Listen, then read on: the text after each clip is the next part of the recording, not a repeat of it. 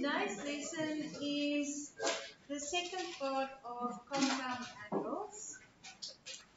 When I ask you in a test or an exam question or for homework to show that something equals something, you must always do left-hand side and eventually show it's equal to the right-hand side. So let's start with our left-hand side. Cos 60 plus theta. This part is a compound angle. So the rhythm is cos cos, sin sin. And we start with left-hand side is cos 60 degrees, cos theta. Change the sign, plus to minus, and then you have sine 60 degrees, sine theta, minus. Now, because there's a minus, you put the second part in brackets. There's another cos pattern, another cos compound angle. So it's again cos 60, cos theta. Change the sign, it's a minus, so it becomes a plus, and then sine 60, cos theta. Now I'm going to multiply this minus into the brackets. Cos 60, cos theta, minus sine 60, sine theta, minus cos 60, cos theta, minus sine 60, cos theta.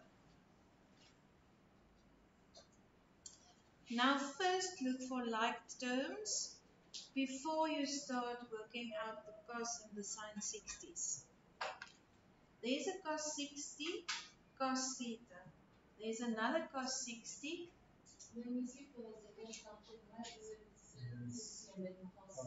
Ach, excuse. No, it must be simple.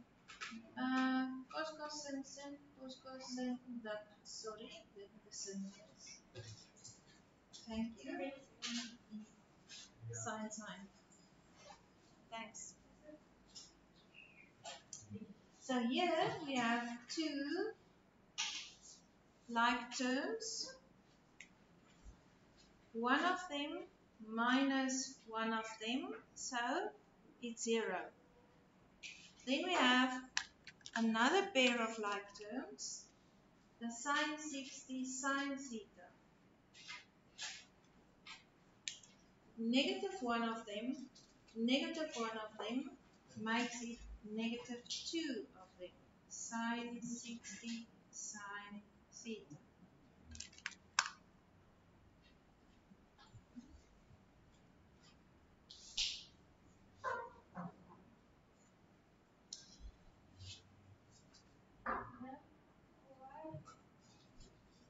Did you use the orange right now? Those two oranges cancels out, it's 0. And these two becomes minus 1, minus 1, minus 2. Okay? Now they usually tell you to simplify these without using a calculator. That means that you have to show your triangles. I'm going to use 60 degrees. So I have my 60 degrees triangle. And then I start multiplying. It's minus 2 over 1. Then I have to work out sine 60.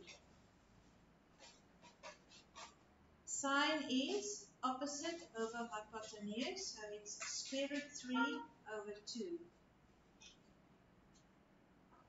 The sine theta stays as is.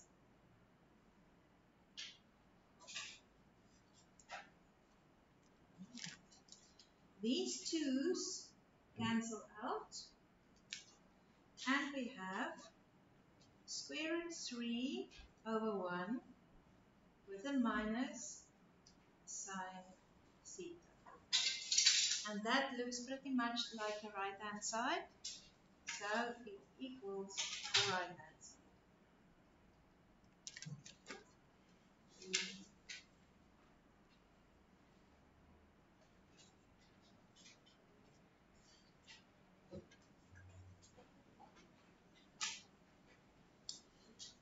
Now for the second part.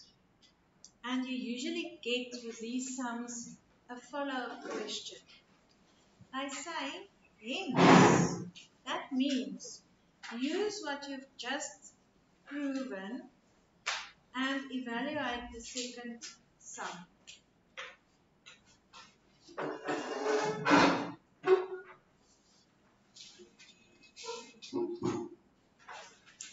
So now I need to write this cos 105 as a cos 60 plus something, and this cos 15 as a cos 60 minus something, because I say hence evaluate. So I have to use that to evaluate this. So let's start. The cos 105 is the same as cos 60 plus 45 degrees minus the cos 15 can be written as 60 minus 45.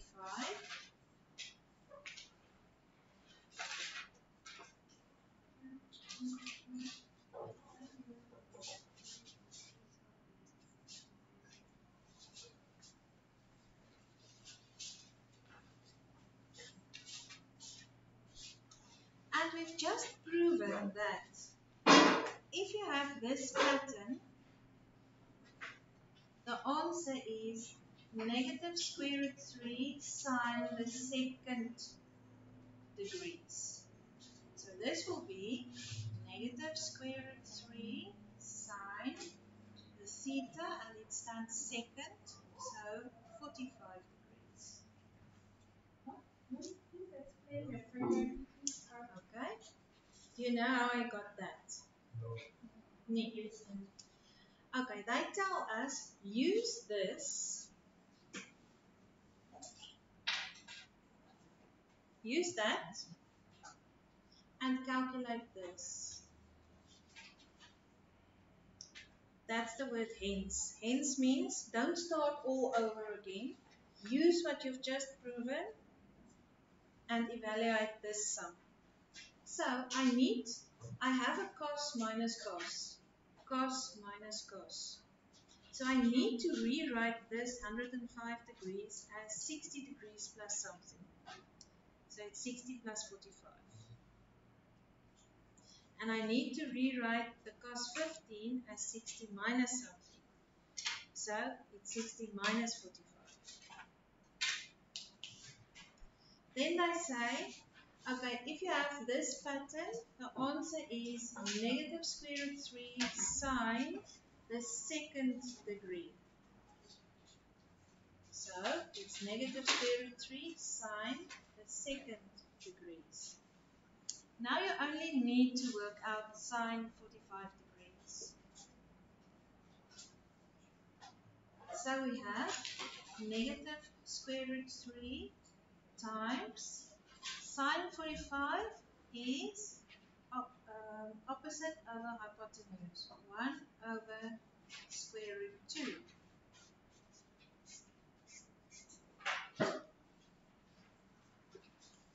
Now we multiply.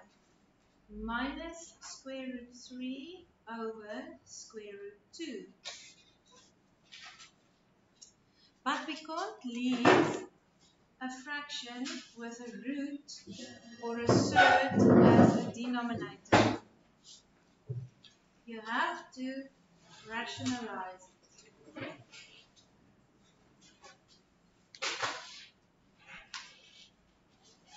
Square root 3 times square root 2 gives you negative square root 6 over square root 2 times square root 2 gives you 2.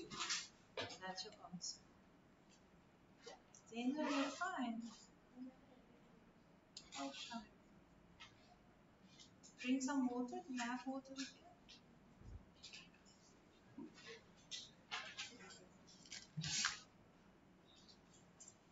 Can I carry on with the next example?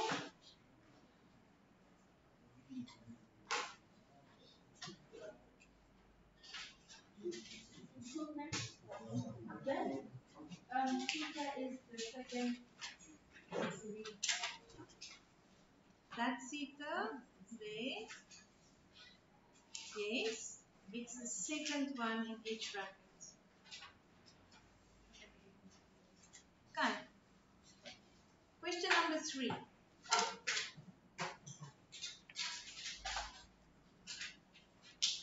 Calculate sine 75 degrees. We are working with compound angles, so now we need to split this 75 into two angles that we add or subtract. But those two angles must be one of these or two of these special angles because you're not allowed to use a calculator. So you're only allowed to use the triangles. So how can I write it? In the test, will they tell us that we're working with compound? No. And so how do we help if we do this like if we do a normal sheet calculation? If I say without a calculator, there's no way on earth that you can work out sine 75 without a calculator, except when you use your special angles. Okay. So then this compound angles calculating the Other angles by using yes. triangle. Yes. So we can write sine 75 degrees as sine what? 45 plus 30. 45 degrees plus 30 degrees. And now we use our little pattern. Sine is sine 45 cos 30. The sign stays the same, plus cos 45 sine 30. We have special angles, so we use our triangles to work out sine 45 and cos 30 plus cos 45 sine 30. Sine 45, opposite over hypotenuse, 1 over square root 2. Cos 30, adjacent over hypotenuse, square root 3 over 2. Cos 45, adjacent over hypotenuse, 1 over square root 2. Sine 30, opposite over hypotenuse, half.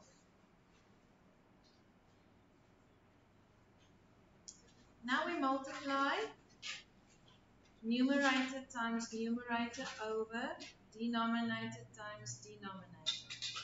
And we get square root 3 over 2 square root 2 plus 1 over 2 square root 2.